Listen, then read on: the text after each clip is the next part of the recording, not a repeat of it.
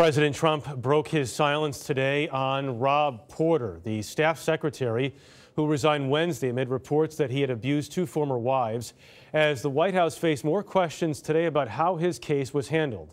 Chip Reid is at the White House.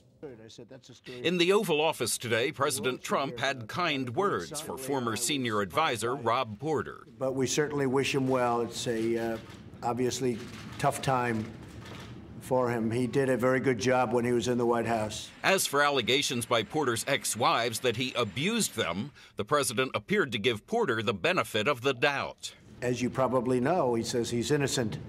And I think you have to remember that. Chief of Staff John Kelly, who was in the room as the president spoke, has been at the center of the response to the Porter controversy, which the White House concedes has been mishandled. Porter told White House counsel Don McGahn more than a year ago that his background check for a security clearance might reveal unflattering information, but provided few details. This past November, Porter himself told Kelly that his ex-wives had made accusations that Porter denied. When the abuse allegations became public Tuesday, Kelly came to Porter's defense, stating Rob Porter is a man of true integrity and honor. On Wednesday, photos surfaced of one of Porter's ex-wives with a black eye. Press Secretary Sarah Sanders that afternoon. The President and Chief of Staff have had full confidence and trust in his abilities and his performance. She later announced that Porter would resign. That night, Kelly finally said he was shocked by the new allegations, but he also stood by his previous comments of the Rob Porter that I have come to know. This was Kelly in October. You know, when I was a kid growing up, a lot of things were sacred in our country.